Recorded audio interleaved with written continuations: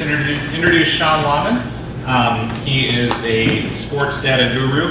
He's presently the database manager for SABR. He's really had the databases that predated Baseball Reference. He's done football encyclopedias, baseball encyclopedias. All-around good guy. Day job is as a watchdog reporter for the DNC, which he still has, so congratulations on that. Thank you. All right, without further ado, here's Sean Lahman. He's going to be talking to you about baseball, the information media.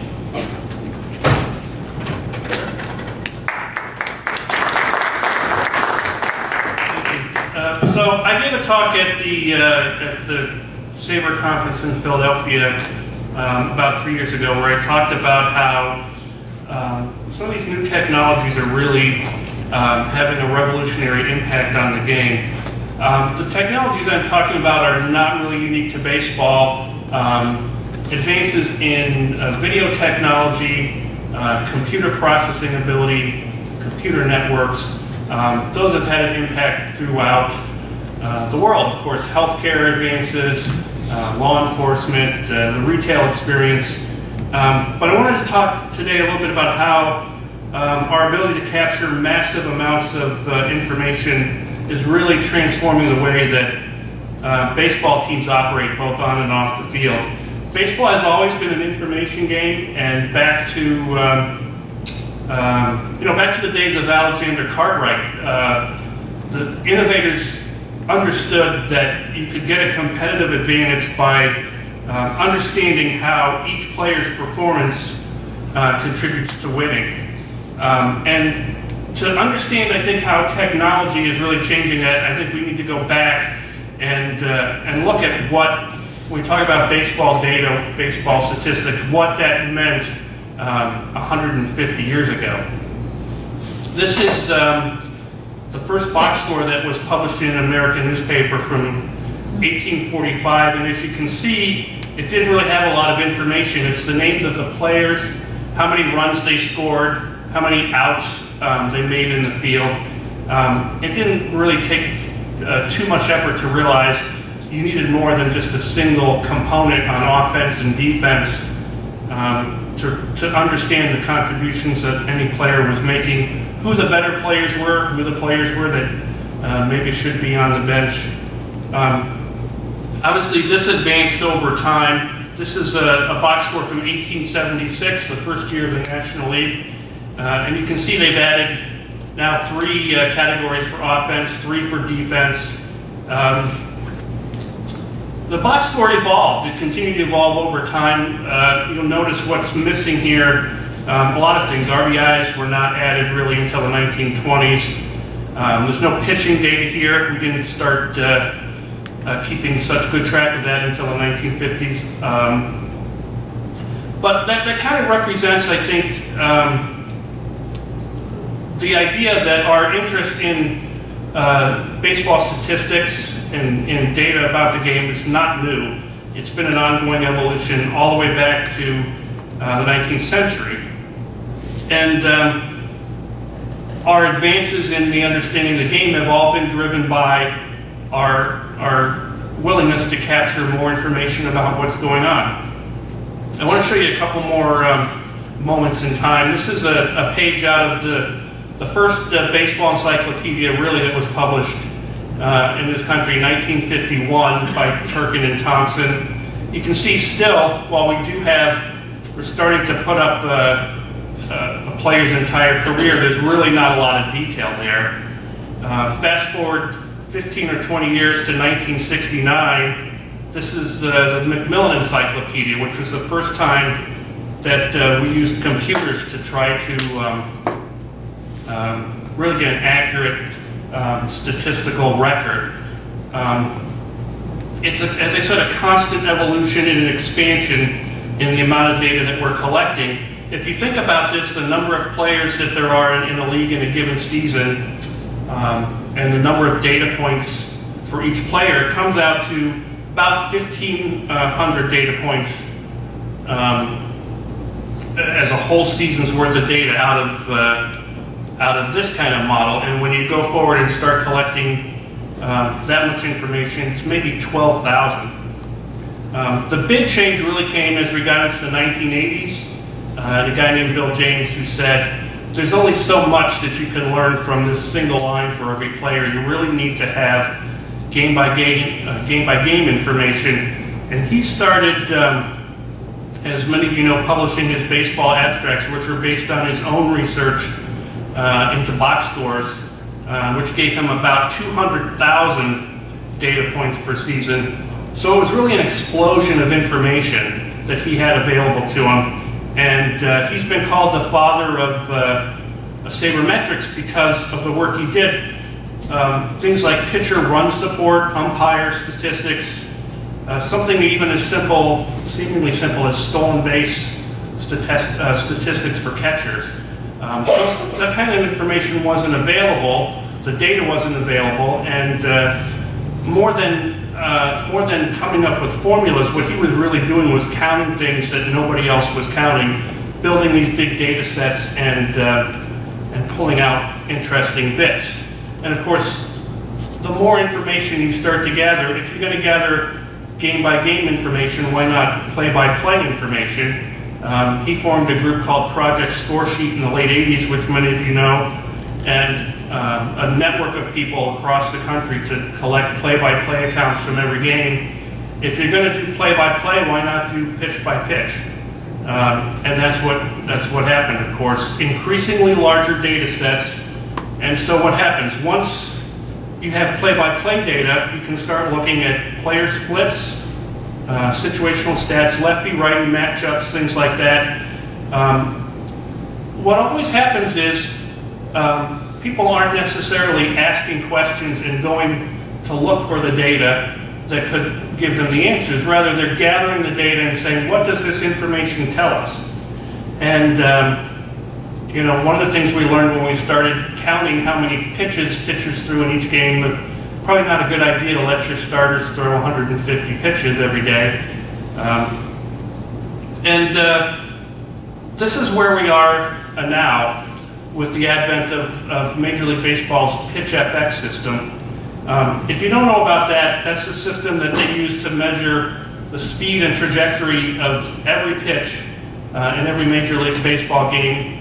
It's 27 measurements taken on every pitch, which works out to about 6,700 data points for each game, or 16 million data points for every season. And if you've watched any games on TV, I'm sure you've seen at least a public face of what that looks like. This is how it shows up on the television or on the computer screen. Based on the speed and trajectory of the ball, software can identify the type of the pitch. It's a fastball, a curveball, a slider. Of course, it measures the speed of the pitch pretty accurately. And with the chart in the center, it shows you the path the pitch took, not only where it ended up over the strike zone, but how it moved as it got there. There have been a lot of interesting things that have come out of this data. I think one of the most interesting things has been the concept of pitch framing.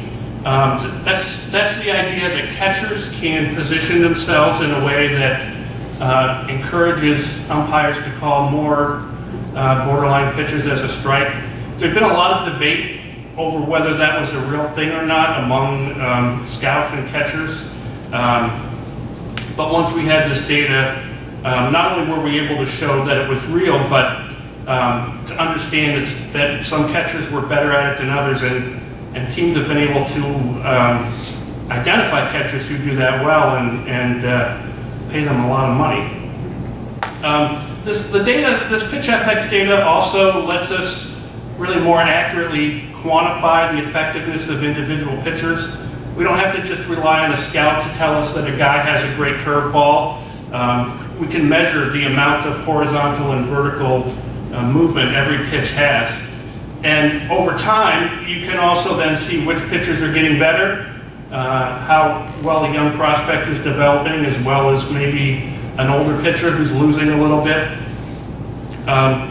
And we can measure even those changes during the course of a game to see if a pitcher's getting tired or maybe he just doesn't have anything that day. And I just got this example from Game 7. Hopefully some of you stayed awake long enough to watch it. As you know, Aroldis Chapman, the Cubs' top reliever, was used pretty heavily, and he came into the seventh inning, or to the ninth inning of the seventh game of the World Series. And Aroldis Chapman, if you don't know him, is one of the hardest throwers in the game.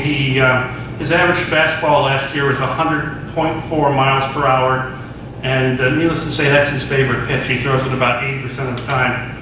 But when he came into the ninth inning against the Indians, his first, I don't know if you can see that too well, the pitches are numbered there. The first 3 pitches he threw were sliders, and they weren't very good. The number 2 and 3 just dropped out of the strike zone there.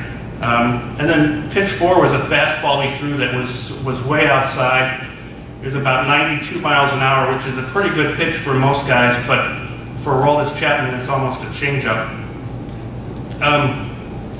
And then the 5th pitch was a fastball right down the middle that Santana hit for a flyout. But he was worn out, and you didn't have to guess at that by looking at his face. The data showed it, and it's remarkable. All of this is gathered in real time, and it's available to the public. It's something you couldn't have imagined 10 years ago, but now we just take it for granted. I want to talk a little bit about the technology that underlies the system. I could go through a dozen more of these kinds of charts and graphs and make some interesting observations, but I'm really more interested in talking about the technology that underlies this, because I think it gives a hint to the fact that we're just really scratching the surface with what's possible here. Here's how the system works. It's really deceptively simple. This is a picture, I believe, from Texas. It's 3 cameras. They're pretty high definition cameras, and they're mounted in clusters in the stadium. It captures high definition images, 30 frames per second, and there's some really sophisticated computer software behind them. It's trained to identify the baseball in every picture, every frame of video that's captured, and make precise measurements on the location of the ball. Now obviously, a person sitting there with pen and pencil can't do this. For years, the way we've gathered data about baseball is a scorekeeper sitting there with a messy scorecard. There's limits to how much a person by themselves can do, and of course there's human error and there's variability. But this PitchFX system, which is now almost 10 years old, isn't constrained by those limits.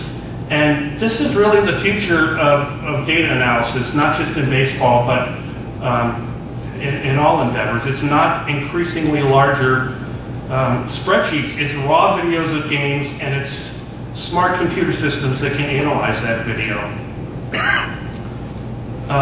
You can, obviously, it doesn't take a lot of imagination to conceptualize that you could take this system, which looks at pitched balls, and expand it to cover the whole field. And obviously we're doing that now. There's a couple of different systems that major league teams are using. This is one called FieldX by the same company that does PitchFX. Major league teams have been using this for a couple of years. It shoots the same high resolution shots of the field, the entire field.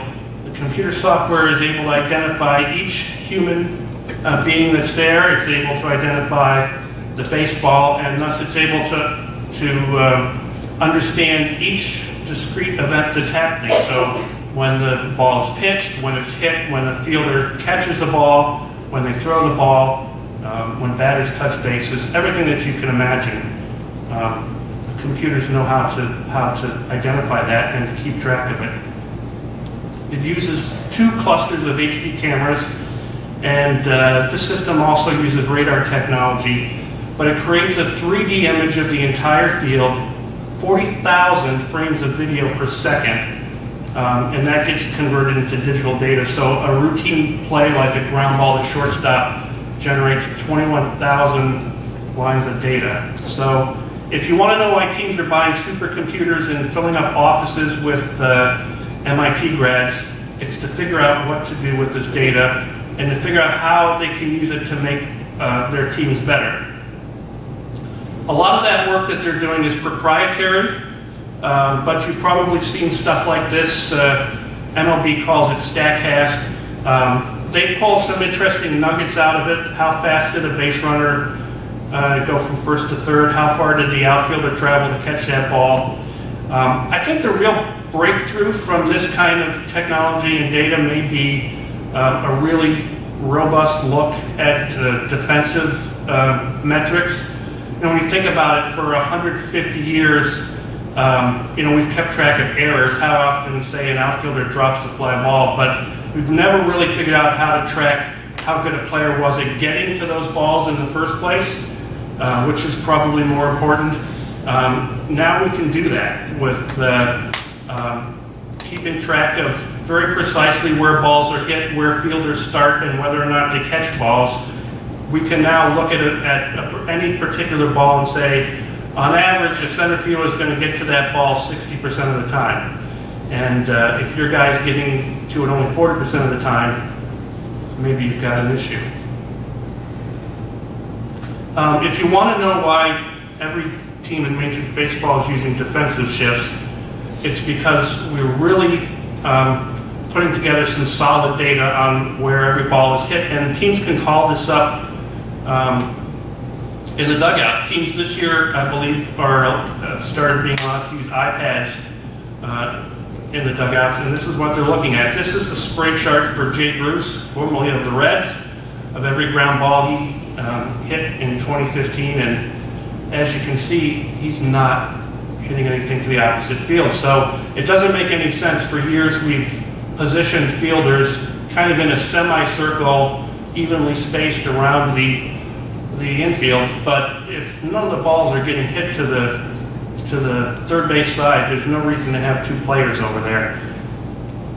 This is not, the spray charts really aren't anything new. Teams have used scouts for years to kind of track these things by hand, and it was the whole process of guys sitting in the stands with pencil and paper, a very intense manual effort. And of course, as with anything, there's human error in that, there's variability, and we don't have that anymore. It's more and better data being captured through the use of technology. And here's another thing to consider, why this is so revolutionary. By capturing all of this video, we're creating these libraries of information that we can go back and tap into later. If there's something that you think of that you want to keep track of that you didn't, you can program the computer to detect that, go back and reanalyze the video. So if you want to, let's say you want to figure out how often your batters jog to first on a fly ball, you can train the computer to detect that and then just run through the video. In the older process where a person's sitting there and writing it down on pen and paper, if you didn't get it the first time, it's gone, the information's gone. Nobody thought it was worthwhile to record the play-by-play accounts of 19th century games very often. We didn't track pitch counts for guys like Walter Johnson or Bob Feller. We don't have any real good data about how much ground Willie Mays covered at the Polo Grounds or how often Ted Williams hit a ball to left field. We're never going to know those things. Some of the organizations have started installing these camera systems in their minor league facilities. It's expensive, not just to gather the data, but to do the analysis of it. But you know, when you're spending millions of dollars and in some cases maybe even billions of dollars on player payroll over time, it's not that big of an investment. I haven't even touched on some of the really cool technology that's going on behind the scenes.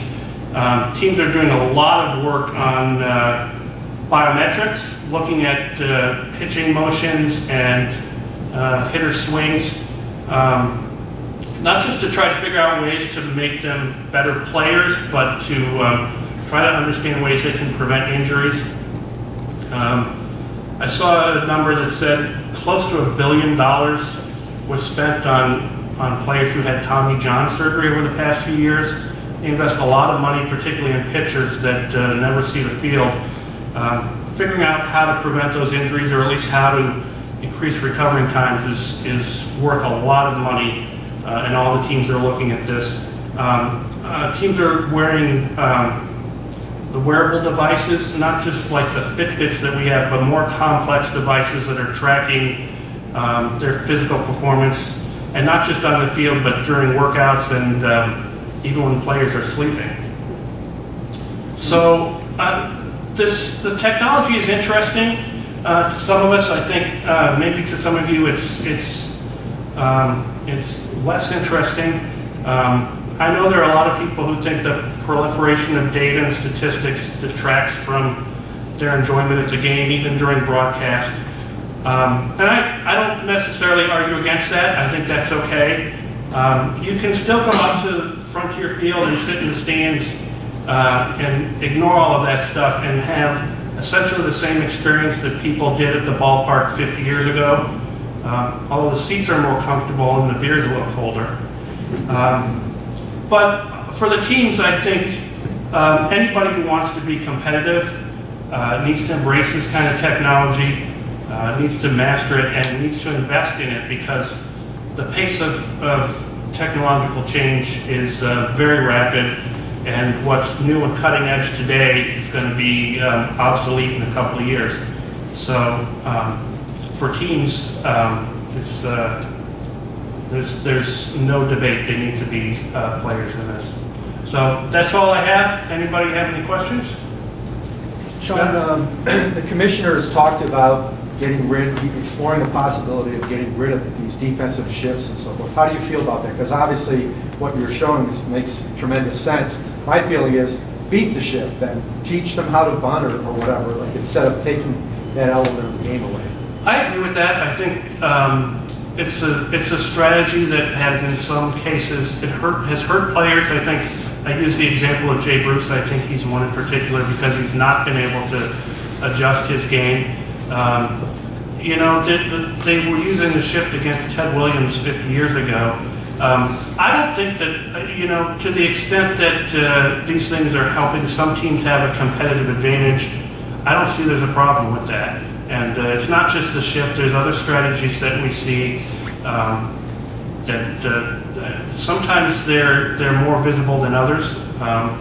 There's a really good book written last year, I think it came out last year, by Travis Sawchik, who was a beat writer in Pittsburgh covering the Pirates. It's called Big Data Baseball. And he talked about how that team really embraced on an organizational level this idea that they were going to, I guess for lack of a better word, a scientific approach. Let's study things that may be conventional wisdom and see if they make any sense.